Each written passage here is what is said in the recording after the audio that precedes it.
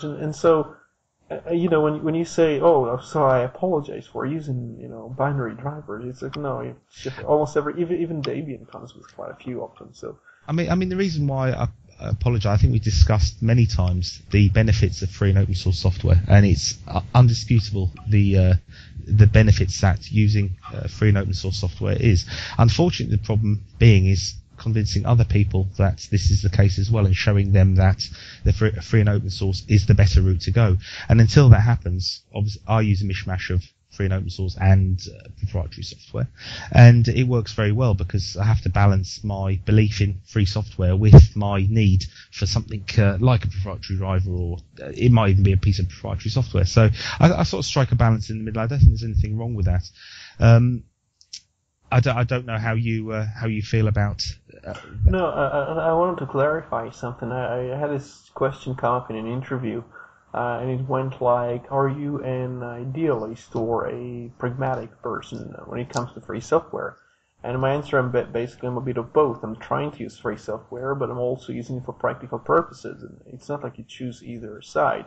And the only people will have you believe, and I don't really, hopefully people listen to the show don't think it's true that I'm some sort of sticking to some kind of a extreme or zealous or something standard where I should be ashamed to use proprietary software. Those who try to paint me as a person who's like an idealist who hates proprietary software are those who try to demonize me, and I kind of sense sometimes that you maybe actually believe them to an extent. No, I think the ideal position to be is that you don't use proprietary. Well, especially if it's equally good, and very often we do have that. So for example, Firefox, Chrome, Internet Explorer. Exactly. So I don't have a reason to use Opera. I just don't. It might be quite as good as Firefox, but it's just not free. So I'm just saying, oh, thanks very much, but no, got something else. I mean, we've discussed this before anyway, and I think at the end of the day it comes down to what is the best software. You're not going to settle for free and open source software if it's inferior and doesn't do the job that you require it to do. It's not, contrary to what certain people on the internet will make you believe, there's not millions of Linux users sitting at home using software that's completely what's the word I'm looking for? Hobbled, just so that they can advocate Linux. It's a case of use the best software that is best for you. And the first users, mostly developers, and they obviously do have a reason to use something that's open and free, and all sorts of reasons. The reason you still have, I think, distributions like Gentoo, and some people even choose Linux from scratch, is because they do want access to the source code. They don't want to just get a new package and say, oh, it's just a binary, and just toss it in the right place, and it just links automatically to everything. They want to see and play with the code and say, oh, how is this driver? How's it being done? And they kind of look inside, oh, that's kind of nice. And maybe they even change a few things, and then upload the changes and show, their geek friends, oh, look, I've just fixed the copies bug, and, now I have 3 desktops instead of this desktop, so now it's showing in yellow, and things like that. So because they know how to do that. They enjoy doing that. They enjoy hacking on things and then saying, look, I have my fork and I have my package that's based on that. So going through the code makes sense to a developer. They don't like just having this botnet called Windows Update, just tossing files back and forth, and then the machine doesn't boot and doesn't tell you why or how to fix that. It just says, well, reinstall Windows. It just won't take it.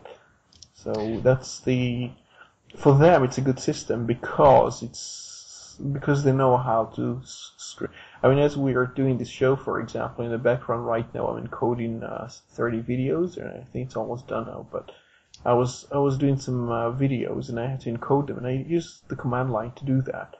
I'm sure it's possible to do it in Windows with the command line as well, but it's not as natural, and I don't think it's very easy to get those packages that run in the command line, but. I had this conversation where people were trying to defend Windows by saying, oh, you could do this in Windows as well, the command line stuff. And I'm sure that they can, but those pieces of software which run in the command line, they are easier to get to install on Linux, especially if you use a Debian type system or even an RPM-based system. So, yeah, that's just the reason I use Linux. It's just doing things that the way I can work with more efficiently than if I had to use something that might be easier to use or to grasp like a GUI thing, but then I would have to like click like 30 times and come every few minutes to do something. Which I wouldn't want to do that. So that's. Well, just briefly going back to the mention of Fedora, because that brings us on to our next piece of news, and it's just a happy piece of news actually, but it brings us onto that very nicely. Fedora, you asked me whether I liked it, what I thought of it. That's really two different questions.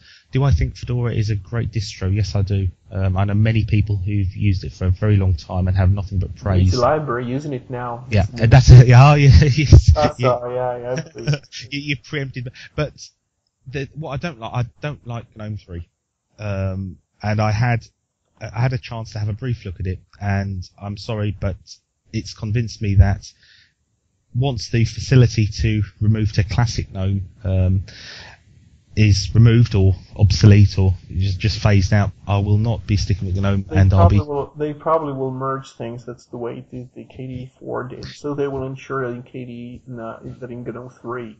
3.3 to 3.2, you will be able to do things the way you did with the old GNOME, and maybe you will have a secret kind of special button that lets you just kind of adjust your seat the way that you want to behave.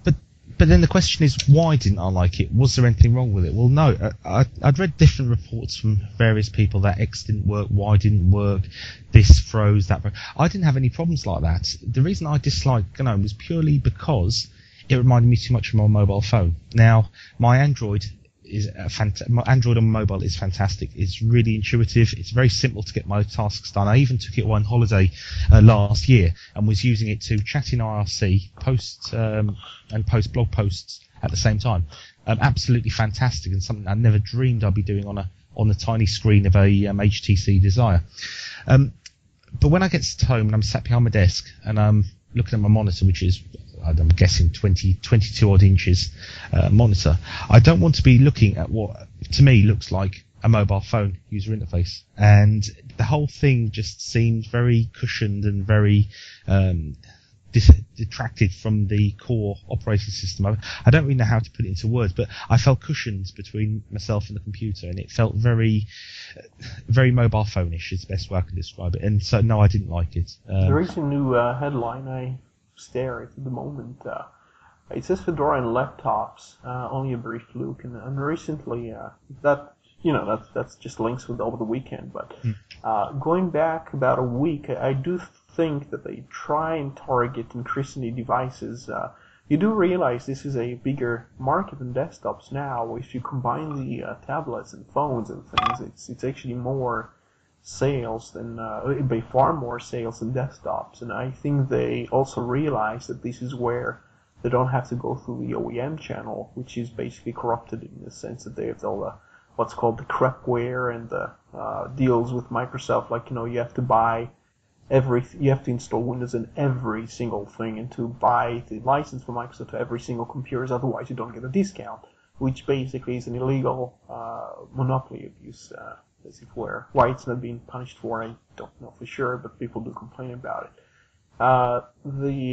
So basically they do have to try and approach a new market. The fact that Ubuntu is moving in the same direction and trying to have this, what's it called, Netbook Remix or something like that, and now it's just combined and unified in a sense with Unity. So they do try and go with the simpler approach at least as an option. Or now here's the thing, because with GNOME 3, I can see how it can be very appealing to new users or people that use the computer very casually. I can see that, but the strange thing is, I decide how accepted something would be with a new user by the reaction I get from my good lady wife.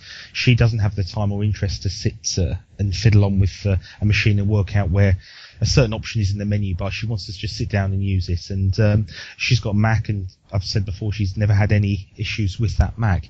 Now, she didn't like the GNOME 3 shell at all, but however, she did like very much so Unity. Now, I tested Unity for, I think, a week and a half on my main rig, which is the sort of main family computer. And I must admit, cushioning aside, I did actually find it quite good. I was quite productive with it. I could access what I needed to access very, very quickly. It's not as good as my own personal setup, but then to be fair, the way I set my desktop up is something I've been used to for years and years, so of course I'm going to be more productive with that.